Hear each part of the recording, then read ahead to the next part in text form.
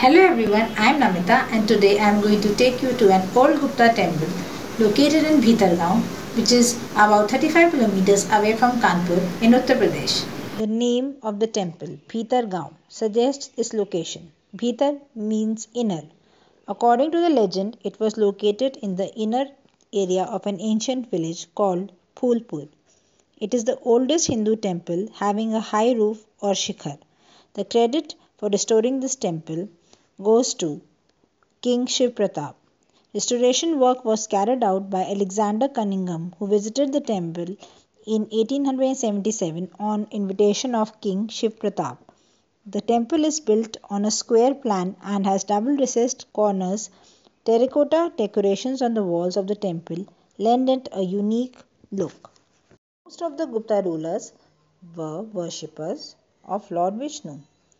We know from coins they have issued and idols that have been found, and also from other temples like the Shavata temples, that they were followers of Lord Vishnu. In this temple, we find carvings and decorations. Some are not very clear, but some show idols of Lord Ganesh and Goddess Durga.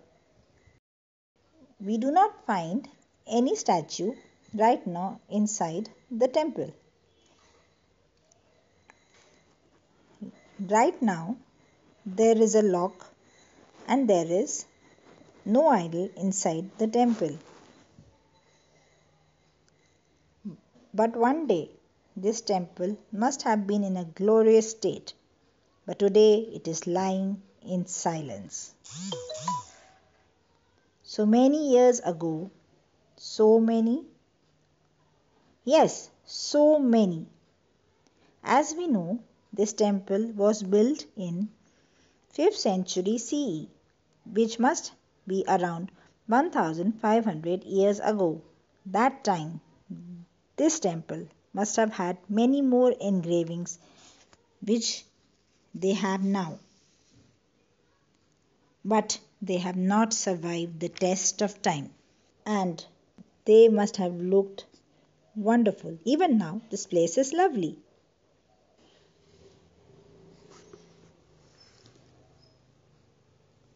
This temple is made of terracotta bricks.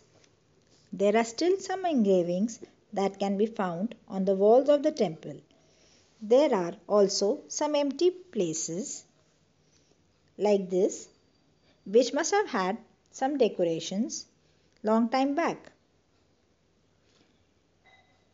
You can see that the carvings are there and these are very beautiful. The artisans must have been very good at their job. They still look very nice.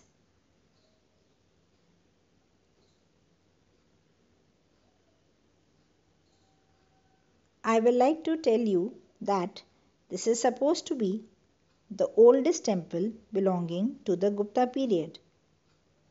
There are also other temples which were built by them, means belonging to the Gupta period, like the Dashavata temple, but this temple also has an important place in history. Here we can see at the temple decorations many idols. The carving of Vara avatar could point out that maybe this temple had an idol of Lord Vishnu inside it. But nothing is known for certain if this was there or not. I would like to share something with you all. I have written a book along with my nephew Yash. The name of the book is GUPTAVANSHAM, Golden Era Reimagined. This is about Gupta Dynasty, Golden Era Reimagined, because we have tried to reimagine the period which is called the Golden Period of Indian history.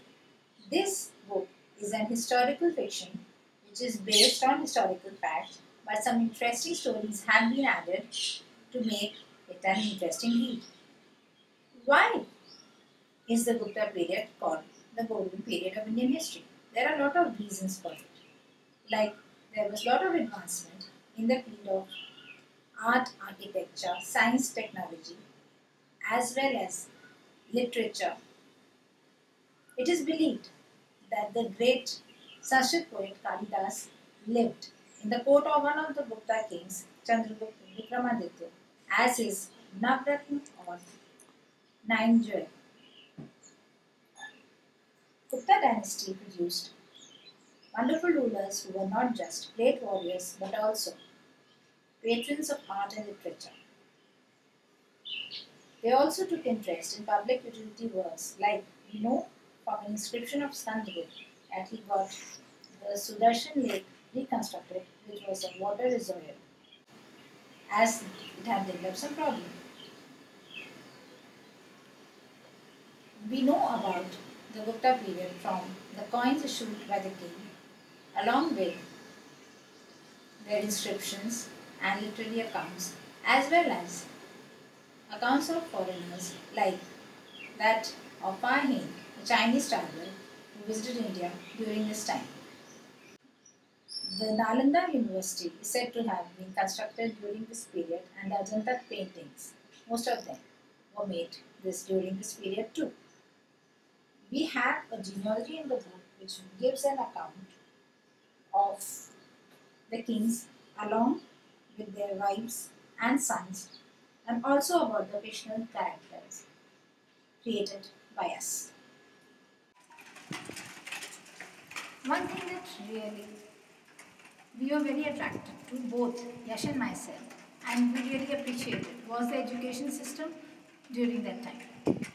This we have mentioned in our first chapter, where the first ruler of the Gupta dynasty, Sri Guru, who was not son of a ruler, but later on became the ruler, was there. And we have shown him going into a Gurukul.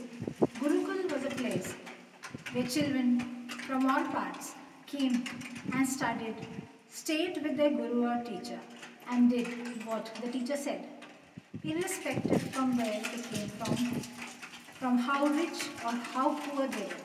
They could be poor, they could be rich, but they were treated equally, and there was no state interference. The word of the Guru was final. And there they lived, they served the Guru, and they learned so many things. And then when they came back, they could give back to the society what they had got. This is something wonderful. And Kalidas had mentioned about the beautiful Gurukuls. His description about the Gurukul in Raghuvansham is wonderful.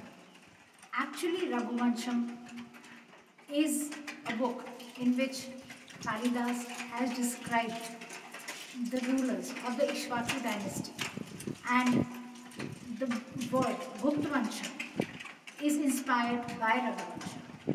I felt so happy after Raghuvansham, and I was really impressed by Kalidas' writing and the way he had covered many kings of one dynasty and written down in a book, that I also thought that it is possible. I discussed it with Yash, and both of us agreed to write this book. Gupta rulers issued a lot of coins. Many of them were made of gold. The content of gold in these coins are very high, especially that belonging to Chandragupta Vikramaditya.